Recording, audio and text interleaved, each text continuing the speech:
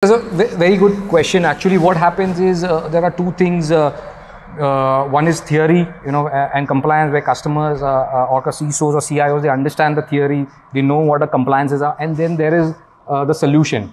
And that bit is also the most difficult bit, because knowing the compliances is okay, but getting implementing the solution as per the compliance is a huge challenge. Okay, so what I would so let me just again break this into three parts. One is your zero trust access. Okay, so as per the zero trust framework, gone are those days where the password used to be the only form of protection.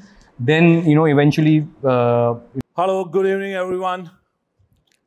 Welcome to the GB Show Live. So you must have seen many of these episodes on YouTube. When we did Aspiring CXOs in Delhi, I thought, why don't we should do a GB episode live? So that went quite amazing, and I just wanted to replicate the same in Mumbai. So here we are with an amazing episode today. The topic which I chose, which is every one of us wants to do, that is zero trust. What is zero trust? How we should be implementing that in our organization? To understand that, I have with me Brijesh Pillai, Sales Director, South Asia and Trust. He is having around 2 decades of experience, and we are going to talk to him about the zero trust architecture and how it works. So,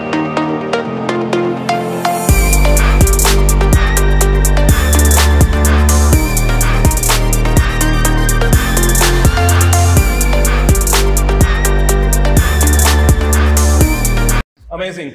Thanks, Brijesh, for joining in the GB Show Live. And that's going to be my 71st episode. And you have seen 70 episodes glimpse already, which we have played today. And it's, I think, one of the cybersecurity show in India which has been consistently running, and it's more than 1 year, and every week we are doing. कैसा लग रहा है आपको इस show में आके? बहुत अच्छा लग रहा है. Basically, I'm privileged, to be, to come here.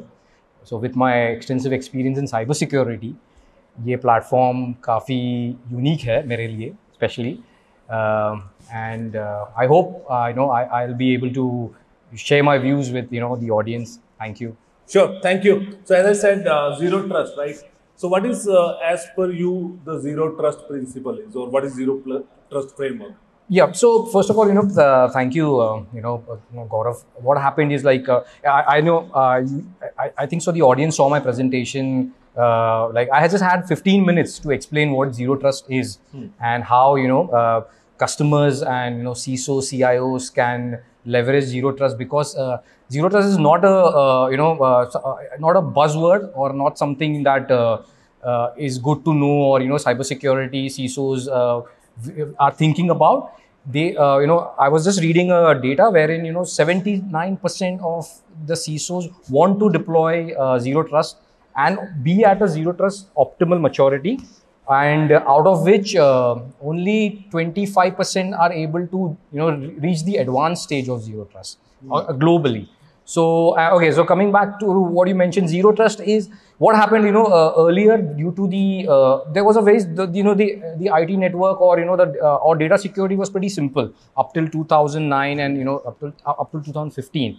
But due to the boom in cloud and workforce, work from home, and the customers, the workforce, the users, they wanted access of data from everywhere. Okay, this led to an explosion of endpoints everywhere. From then, the customer wanted to access data from everywhere, and they also wanted to and the issue with the organization was to give them the access, however restrict them from giving access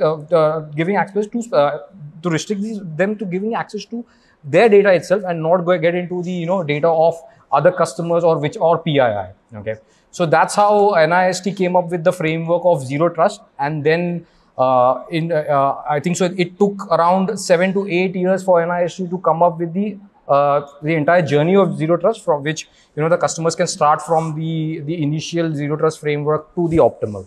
Okay, amazing. And I think when we are looking for the cloud-born organization, and when they are starting up something from the scratch, it becomes quite relevant, that because they are implementing and they know the zero trust, it becomes easy to implement it. Right. But when I go to the complex or legacy organizations, right, and the traditional, where traditional security is there, what are the strategies which they can follow to have zero trust in place? So basically, what I had showcased this in my slides. Okay, so the initial stage is to first identify the strategy, which they want to adopt. Okay, so what as Entrust as a cybersecurity organization, we have around 15 plus years of digital security experience, and we being amongst the leaders in consulting with.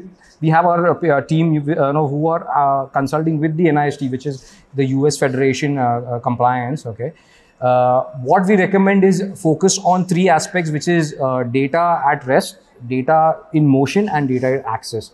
If customer is able to cover all these three aspects, his data is he can achieve a zero trust at a mature, I would say at an advanced level. So the customers can start off with these, data at rest, data in motion, and data in access. Okay. And when we actually talk about implementing zero trust, that comes with the solutions and some of the best practices which we put it on around. How someone should do the due diligence and make sure the compliance and availability as a concept for zero trust is always available and working. Absolutely. So so I've been, as I said, right, with my extensive experience, which I've seen, is cybersecurity is always implemented where if there is a compliance. Okay, so currently, we are a bit late, but after our data protection bill, which has come up, it is exactly as per the GDPR, which is European standard of compliances, and GDPR is absolutely aligned to zero trust. Okay, so what I will recommend is customers first have a thorough research about the data protection bill, then have an audit or have a consultant just to understand how the solutions can be implemented as per data protection bill, which will be in line with the zero trust. Okay. And what are the technologies you like to enforce which play key roles in zero trust, like IAM and any other technologies which you think are mandate and should be implemented in the right fashion for zero trust? Yeah, that's a very good question. Actually, what happens is there are two things. One is theory, and compliance, where customers or CISOs or CIOs, they understand the theory, they know what the compliances are, and then there is the solution. And that bit is also the most difficult bit, because knowing the compliances is okay, but getting implementing the solution as per the compliance is a huge challenge. Okay, so what I would so let me just again break this into three parts. One is your zero trust access. Okay, so as per the zero trust framework, gone are those days where the password used to be the only form of protection. Then eventually customers, they moved on to the second multi-factor authentication. But now multi-factor authentication is also evolved. Okay, so now we are at a stage where we want a phishing-resistant multi-factor authentication, wherein it's the ultimate form of authentication. So you start with this phishing-resistant multi-factor authentication. Coming to data in transit, I would always recommend, which I see now most of the organization who have intellectual assets, especially IoT devices, okay, OT IoT devices, they are looking at a PKI solution, public key infrastructure solution, for protecting these IoT devices. The whole concept is you should give a digital birth certificate to these IoT devices, so that you understand these devices are from your own ecosystem. Okay. And the most important one, which is I can't harp upon, is the data at rest. Okay, so there are already compliances like Aadhaar data. UIDAI mentions explicitly that if customer is an owner of Aadhaar data, it needs to be protected in a vault format, or else there are heavy penalties. And many organizations have been penalized for this. Okay, so data at rest becomes very important. So what we recommend is first identify your jewels, which is your PII, then encrypt it. Okay, with and then have different compliances like key management solution and HSMs, to protect the keys, so that your complete ecosystem is a certified encrypted, is in a certified encrypted format. Okay. Okay, fair enough. And if I talk about any case study you would like to share with us, or maybe how Entrust does this better, and if any of these guys wants to contact Entrust, how they can do. So maybe a bit about you, your organization, and how you do it, how you are different. Sure, definitely. So, see, as I said, right, so Entrust is, we've been in this digital security since 15 years. And before that, we were into physical side of security, which is your access card, your issuance, your debit card, credit card issuance, financial issuance, citizen IDs. So we've been in this industry since 40 years now. Okay. So what we recommend is, is always first definitely customers can approach us. Okay, what we can do is we do have a center of excellency team. Okay, wherein we will help the customers to identify their cryptographic assets, which has become a big issue now with the customers, because there are so much of encryption, so much of digital certificates, so much of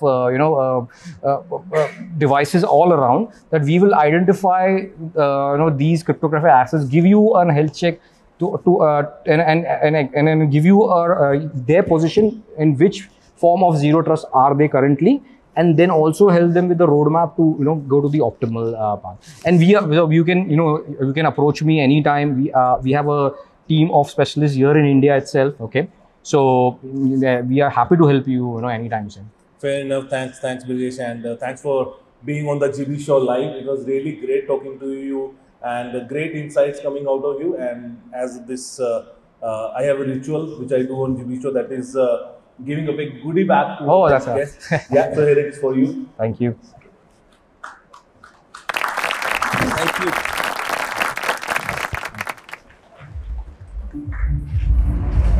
Thank you, and wish you all the luck. Thank you, Gaurav. Thank you. Thank you, everyone. And if you like to be on the GB Show, do get in touch. Take care. Thank you, sir. Bye-bye.